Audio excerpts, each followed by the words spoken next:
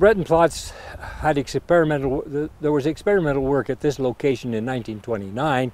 The Department of Soils had a number of sites scattered around central Alberta to try and find out the fertility status of the soil. In 1930, they decided to expand that work into what is now the Breton Plots as we know them. And a number of different plant nutrients and lime and manure were added to the different plots.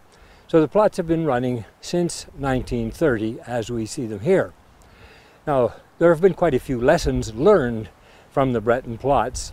One of the first ones was that this soil is quite low in the plant nutrient sulfur because the geology of the rocks underneath is low in sulfur. It took quite a while for everybody to be convinced that sulfur was the problem. We've also learned that nitrogen is short, and that is true of these forest soils. Nitrogen is low, the supply is poor. We later learned that the soil was borderline acidity, and it did not take very much to tip the balance towards more acidity, such that alfalfa, for example, wouldn't grow, and barley was probably restricted. And so lime was added as a treatment to correct that. It is also shown very early that these soils cake and bake very badly. The little seedlings can't get out of the ground, but with use of crop rotations, including grasses and legumes, and with the use of farmyard manure, the soil tilth is improved a great deal, and we don't have nearly the same problem with the crops emerging from the soil in the spring.